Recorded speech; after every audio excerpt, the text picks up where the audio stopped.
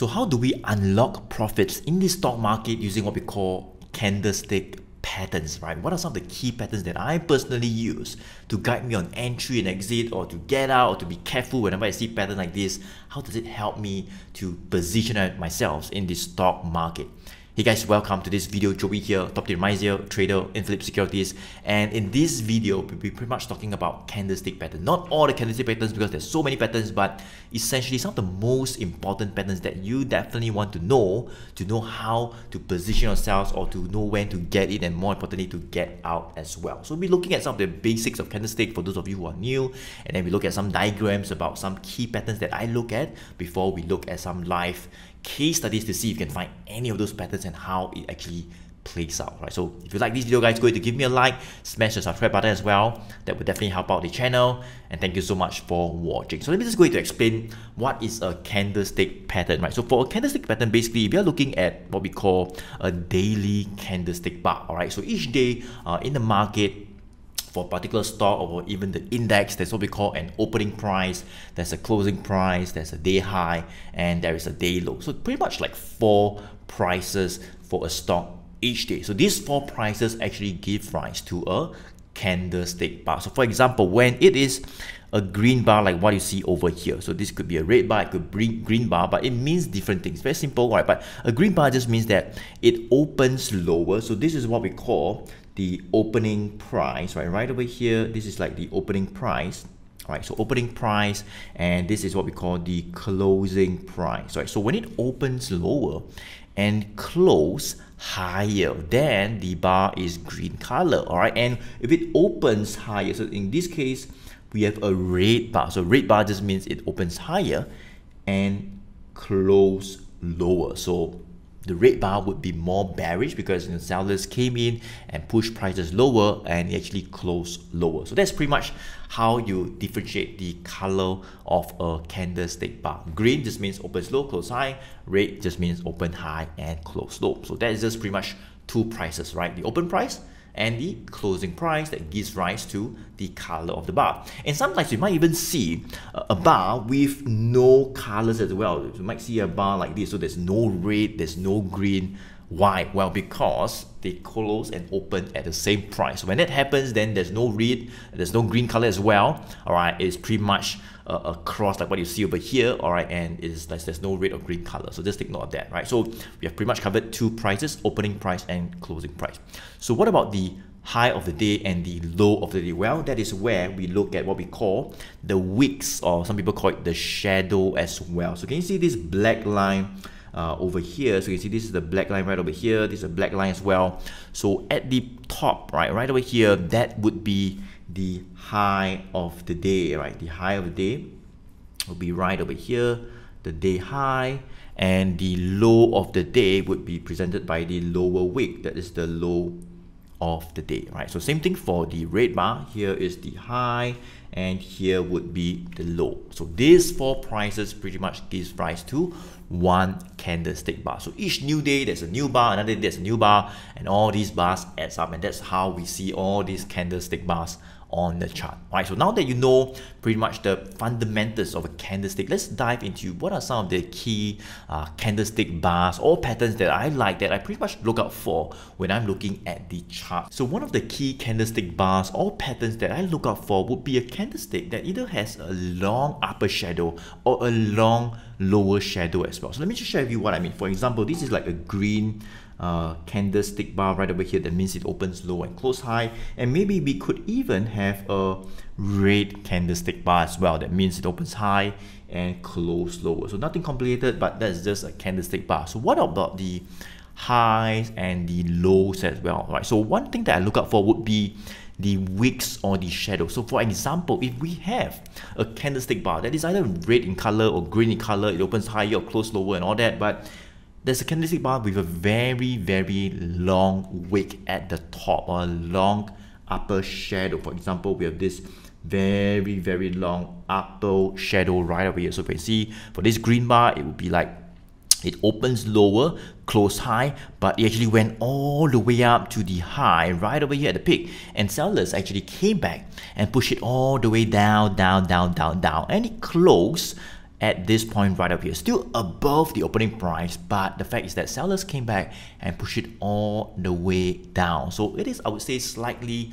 more bearish. What about the red bar? Well, I would say even more bearish because it opens right over here, right? So it opens high and close lower. That's why it is red in color. So for example, if it opens here, and at the beginning of the day or in the beginning of the day, right, in the morning, buyers actually came back and pushed prices up, up, up. So it was actually like a green bar, all right? It was actually a green bar in the morning or in the middle of the day, but same thing, sellers came back and pushed prices down, down, down. That is the reason why we got a long upper shadow or this black line right over here, right? So push prices down, down, down, and down until it even goes below the opening price, went even lower, and closed right at the bottom at the day low. So this red bar is also what we call like a shooting star, but doesn't matter the names, right? But what you want to know is that if you have a candlestick bar with a very long upper shadow, whether is it a green or red bar, that is where you want to be a little bit more careful if you see bars like this, especially when it appears near what we call like a resistance level. For example, this is like a major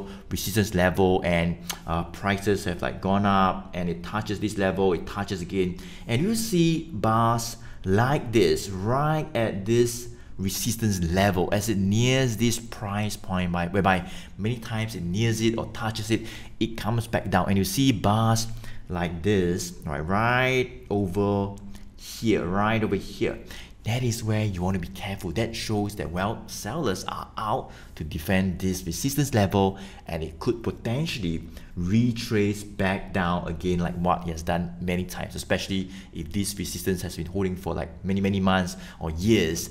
That is where you want to be careful. It could also guide you to lock in some profits near this resistance level. Does it make sense? All right, so that is pretty much the candlestick bar that I look out for at the top whenever prices that push up very much. So for example, it could be an uptrending stock that has been forming what we call higher lows, and you push up, but each time it pushes up, we see right at the peak, right at the peak, right at the peak, things like this over here, that is where pretty much some selling in the short term can come back, and you can also think about getting out first and then maybe timing your entry to get in again when there are some strength coming back. Does it make sense? All right, so this is pretty much what we call a bearish candlestick bars with a long upper wick or long upper shadow. You definitely want to be a little bit more careful if you see bars like this somewhere at the top, right? What about bars that are pretty much the opposite? So for example, now you have a green bar that goes like this and another red bar, and now, all right, instead of a long upper shadow, you have what we call a long lower shadow, right? So it's pretty much opposite to the one over here, right? So this is a long lower shadow, and I would say that this would be opposite, right? It would be slightly more bearish because buyers came back and start pushing prices all the way up, and it closes right at the top. So this green bar would be what we like as well. We really like this. This is what we call like a hammer, right? So don't have to bother about the names, but essentially any bars with a very long lower shadow, we do give a bit more weight to it, right? If we see this now somewhere near a support level or price level, where prices have neared it many times, it starts to rebound. Same thing, we see bars like this over there, that could potentially lead to a rebound as well. So maybe somewhere like over here, all right, over here or over here, all right, when we see bars like this after prices have dipped for a while, all right, could be a few weeks, the trend is up, that could lead the rebound back up as well as it finds a new high. All right, so this is what we call a pretty bullish, right? So let me just write down bullish candlestick bar, and the one on top would be slightly more bearish, I would say.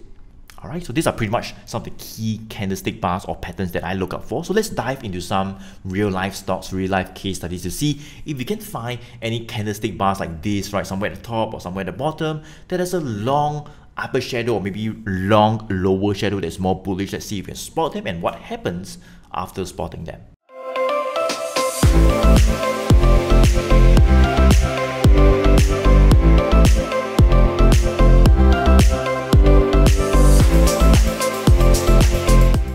So let's take a look at the live case study to see if you can spot any of those candles with a long upper shadow, or maybe even candles with a long lower shadow that is slightly more bullish, right? So this is Visa, the stock code is V, one of those popular stocks that makes up the S&P 500 index. All right, and that's good to see if you can find any of those candles. So near a support level, as I mentioned, right, somewhere around here, right? If we do see bullish candles like right over here as it rebounds and pushes higher, or it retraces back down, and you see candles like this with a long lower shadow, that could potentially lead to a rebound, especially if the trend is up in the longer term. So this video would not be about trend, that would be for like another video, but pretty much we don't try to find if we spot any of those candlestick like this, right? Long upper shadow, long lower shadow. Let's see if we can find them, right? So you can see right over here, I think I've spotted one.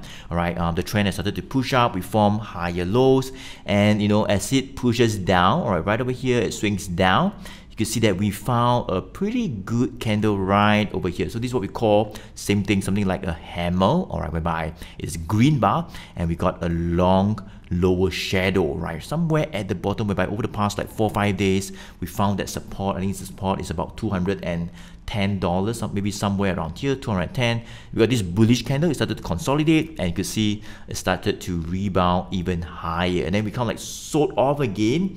And we got another candle right over here as well. Can you see a long lower shadow, right? Same thing. And you can see that this candle kind of like, it's about the same area or price level as this candle. So just slightly higher. So it just means that when all these candles are appearing at this price zone, maybe from 210 to 215 based on these prices, that is potentially where buyers are coming out to defend that price level. So if we were to hit to that level again in the future, all right, that's where we could potentially see some buying pressure. Why? Because many times when we hit it there, all right, we actually saw buyers coming out and push prices higher, and we saw candles like this whereby there's long lower shadow. So buyers came back and pushed price up, it closed even higher. All right, this is a bullish candle, another bullish candle, and it starts pushing higher as well. So after this candle, you can see it started to trade higher, retrace back down, and went all the way up, and you see we came back down again, another candle right over here. All right, right over here. So not really a very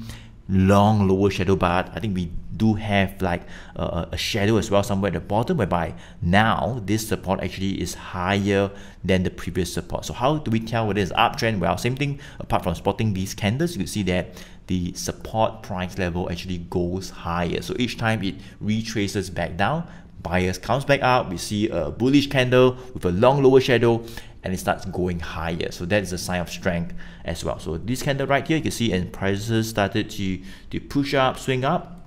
Let's see if you can find one more. So not really. So that's pretty much some of the candles you have spotted.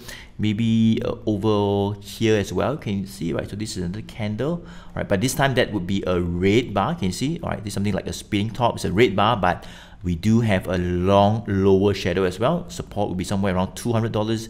We consolidated for like about 2 weeks. We got this candle, and then when we broke this little resistance level right here, that's where it started to push higher right over here. So that is a good candle as well. All right, somewhere near a support level. Maybe another candle right over here as well with a long lower shadow. You can see somewhere at the bottom, right? We hit it to this level. That would be the 175 support level. You can see a green candle with a long lower shadow, just slightly longer, all right, and it started to rebound again, and you can see when we traded up, we retraced back down, and we got a pretty bullish candle. This time, this would be something different. This is not really a candle with a long lower shadow. This would be what we call a bullish engulfing pattern. I mean, it completely engulfs the past few days candlestick bar. All right, a very good bullish candle. You can see opens lower, way lower than the previous day, closed way higher than the previous day as well. This is what we call a bullish engulfing pattern. So I'll not cover this into this video, but pretty much when we see patterns like this, right, another, this is a lower shadow one like this, this can pretty much point to a bottom. And true enough, we started to see that rebound happening all the way up, and that was the bottom that was found somewhere end of 2022, right? So these are pretty much some of the candles we look for near a bottom, near a support, whereby we see buyers coming back or the price level holding quite well. We spot candles like this that could give a bit more weight to that support level, right? So let's see if we can spot any of those candles at the top, right, or near a resistance level, whereby we then start to see selling or like a retracement back down. So let me just remove all these lines, and let's see if we can spot any of those ones at the top with a long upper shadow, pretty much what we see over here, right? So previously what we did just now was a long lower shadow somewhere at the bottom, somewhere near the support, and we see prices rebounding, or we found a bottom based on these candles. And now let's see if you can find candlestick bars like this, somewhere near a resistance on the top with a long upper shadow right over here. It could be near a resistance, it could be somewhere at the top, at the peak, whereby sellers came back as well. Let's see if we can find them, right? So I would say maybe, let's see, right? So very quickly, I think somewhere around here as well. Can you see? So this is a candlestick bar. You can see that we were pretty much consolidating. We went up, sold back down, traded up again, hit it to the resistance level, and we saw this pretty bearish candlestick bar, right? Candlestick bar, you can see that it's green in color, but we have quite a long upper shadow. That means buyers push prices all the way up, but then sellers came back and push it all the way down, and it closes somewhere at the day low. All right, even though it's green in color, that means it opens low and closes high, but sellers actually push prices way lower. And after that, you can see that we started to see weakness and sold all the way down as well. And then we got this bars with long lower shadow. You can see right over here, lower shadow, and started to see that rebound up again. Another candlestick bar right over here with a long upper shadow. Same thing right at the top at the resistance. It could be 4 days, 5 days, 2 weeks, and we see bars like this at the top with upper shadow, with prices just not being able to go higher, but sellers just coming back to push prices all the way down. That is not good. That's where potentially we can start to sell down. So let's somewhere at the top, let's see if we can find a few more of those bars with upper shadow, maybe somewhere around here as well. Can you see? So this is a candlestick bar right over here. Same thing. It was pretty much finding some consolidation. We found a little bit of a support, maybe a bit of resistance here as it trades up and down, and we got this bar with a long upper shadow, and after that the support broke and it starts trading all the way down as well. Right, let's see, maybe one more around here as well. Can you see? Right, so this is another candlestick bar. Look at this, right? A one whereby prices have seen a very strong move in the short term. Look at this, swing down, swing up, went to the peak, and we saw this pretty bearish candlestick bar. So even though it is green in color, I mean, if it's red, it will be a bit more bearish, but if it's green in color, that's fine. But we saw this long upper shadow or very long wick at the top. It just means sellers came back and pushed prices all the way down, and if prices were to kind of go or break below the low of this day, then it is not so good. So on this day, that could be like the entry whereby prices started to sell down as well. Right, so let's see if we can find more.